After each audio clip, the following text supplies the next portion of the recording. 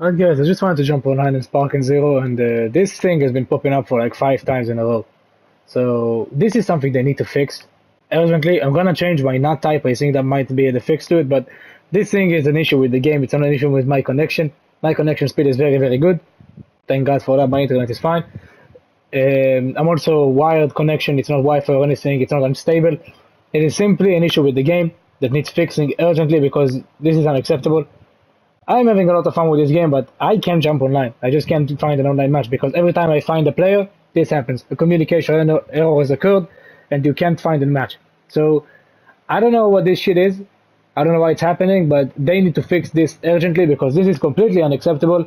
If anybody knows the fix, please leave an answer in the comment section so that it could help me find actual matches online.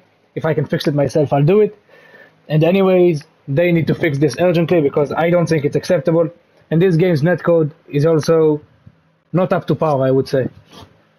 Like, I know this game is not necessarily considerable as a competitive game, but it's 2024. This game has been decades in the making, probably. I don't think it's acceptable. We have such a poor online connection. Like, netcode is not good enough, and this server issue is the big one. And this is ridiculous. It's actually ridiculous. I don't know why this shit is happening, but I think it's unacceptable. So if anybody knows the fix, please let me know, and thank you.